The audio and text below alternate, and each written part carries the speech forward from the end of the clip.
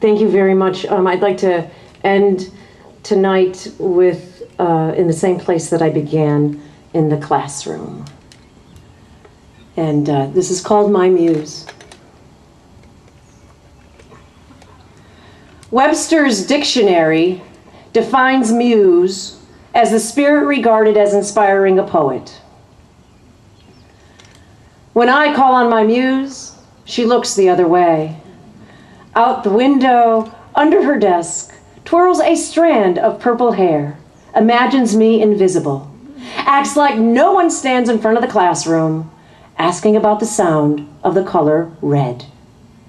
My muse would like to kick my ass. He slouches hard in the back row, arms crossed, eyes angry. Doesn't have a pen, doesn't want to borrow mine, doesn't want to be there.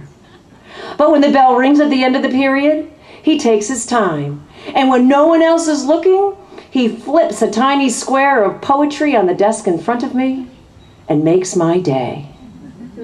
My muse flip-flops yellow down school hallways, wears lime green high tops with black fishnet stockings I wish I had the nerve to wear. He is a sweet sixth grader who smells like bubble gum in empty apartments, sports blue braces and a chipped front tooth, has mohawked hair and droopy drawers. And it's all I can do not to reach out and pull them up. My muse sees the world through funky glasses, a world both starlit and nightmare black, a world he wants to push away, a world he wants to cling to, a world of phantom roller coasters, and he's not tall enough to get on and ride, so he waits alone behind the fence and wonders what it's like to let go. And when he doesn't have the answers, he just might look to poetry for the words.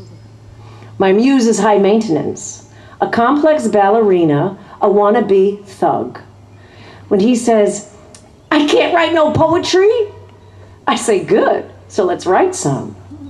She says, "Poetry is a snooze fest." And I say, "Rise and shine."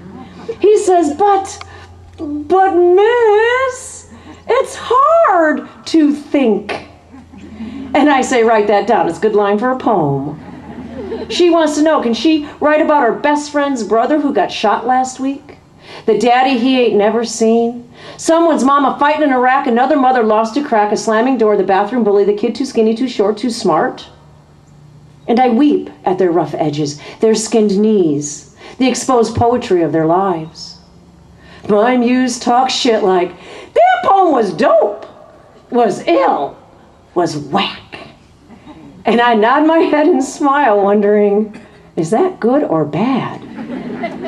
And when she really wants my attention, she says, "Yo, miss, are you the poet?" And every time this happens, I am again bloodied and reborn and say, yes, I am the poet.